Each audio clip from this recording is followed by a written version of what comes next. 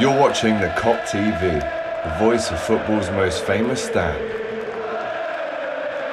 Salah to settle it in front of the Kop. 82 here with Tom. Again, another Scouser in his 110s. Very Scouse tonight. We love to see it.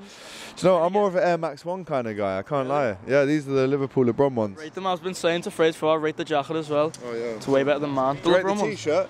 The Luchitos I do. Go buy it now. What's the website? It's in the description. In the description down below. Go buy it. Thank you very much. Are you going to buy it?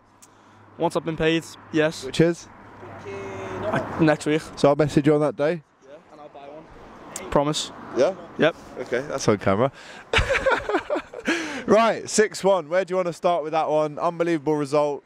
There wasn't one negative that I can think of. I mean, obviously the Konate mistake. That's one negative I can think of. But apart from that, we've seen a lot of negatives in a lot of games this season. But that was almost perfect tonight. Almost perfect, other than, and you've got to speak on it before people start speaking on it themselves. Cody Gakpo's handball. It's a bit dodgy, I can't lie. We've all said we admitted that should have been disallowed. Yeah, I think it should have been disallowed, but I'm happy either way that he scored. But like, you know, we're gonna get I'm not gonna swear like home, but you know, we're gonna get a lot of banter from rival fans for that. So, but I mean, I'm happy that he scored. I like him. He's a decent player. So class to see him score again. Salah with 2, great finish before half-time. Darwin gets 1, Jota gets 2. Every time we went forward tonight, it almost looked like we were going to score, which, when was the last, apart from Man United maybe, yeah.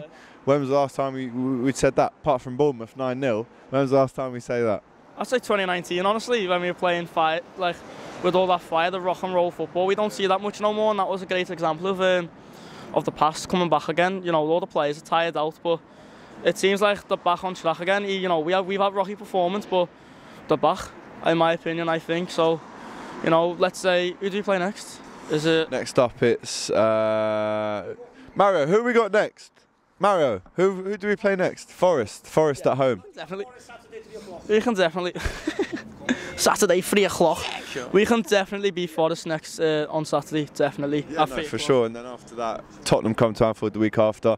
What did you make of seeing Trent positionally changing it up tonight? He was basically in centre midfield. Yeah. I don't know about you, but that just made me smile. Yeah. I mean, Konate kind of moved across to the right when Trent went in that position, so there was a bit of cover. But is that something that we can now look forward to, seeing Trent in midfield? Oh, 100% definitely. I've been saying for years now, Trent belongs in centre mid. You see his style of play, you see his passing.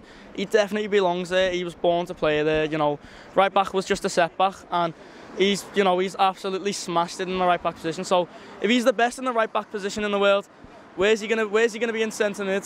Where's he gonna stand in that in the world? Honestly, and if we would have got Bellingham, I'm not gonna start talking about that. Like, but if we would have got him, because we're not gonna get him. Let's be honest. Well, listen, the window's not even open yet, so I'm not ruling him out because. See him getting, why is he Bellingham? He's not even close. Yeah, you can go round us, mate.